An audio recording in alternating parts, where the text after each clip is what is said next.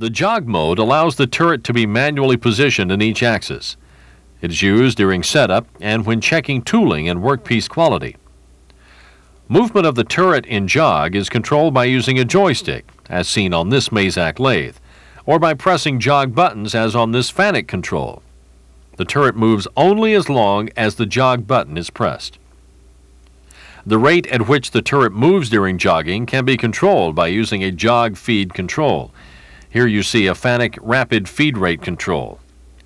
The Haas control has an override section on the panel. Feed rate, spindle speed, and rapid rates of movement can be controlled. The feed rate and spindle speed are adjusted by 10% of the currently programmed rate each time the button is pressed. The percentage of the rapid traverse speed used during jogging is selected with the rapid buttons on a Haas.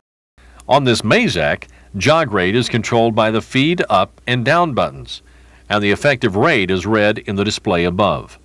The handle mode is another common mode. It allows the hand pulse wheel to be used to move the turret. As the handle is turned, it moves in steps or pulses. Notice that the hand wheel has both plus and minus directions.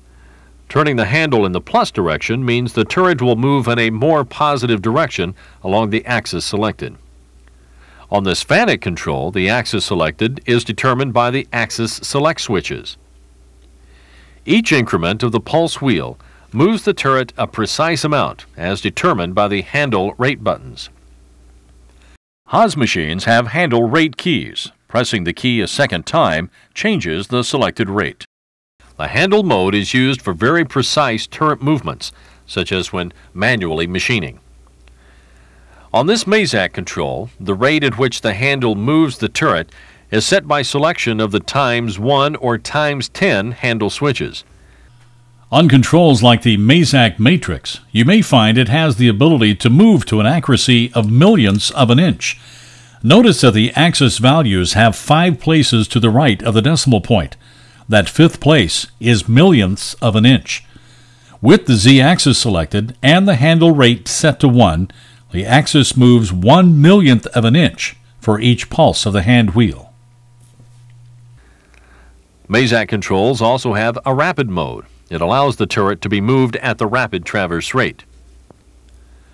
The MDI mode found on FANUC, Okuma, and Haas controls allows data to be input into the buffer memory.